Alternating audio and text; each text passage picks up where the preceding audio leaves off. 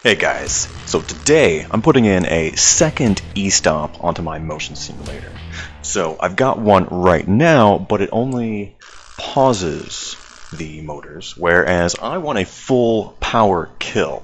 Now, what's the difference between the two? So with the full power kill, generally the motion simulator is going to go straight to the ground, whereas my existing e-stop just instructs the microcontroller to stop moving the arms around.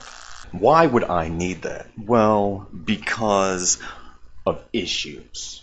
Any particular issues that might come up, the microcontroller just goes haywire, one thing leads to another, and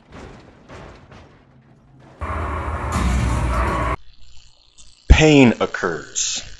I will be using this heavy-duty toggle switch with a red flip cover.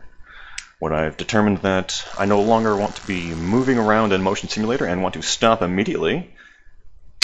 Flip that down, and the entire platform should fall to the ground. My intention is to put it right to the left of that secondary monitor.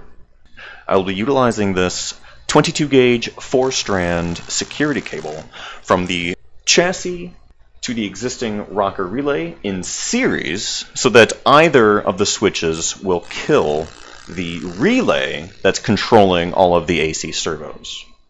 Now, the cable run is going to be approximately 25 feet long, go through around 50 to 70 zip ties, and take about 1 to 2 hours to perform. Let's begin.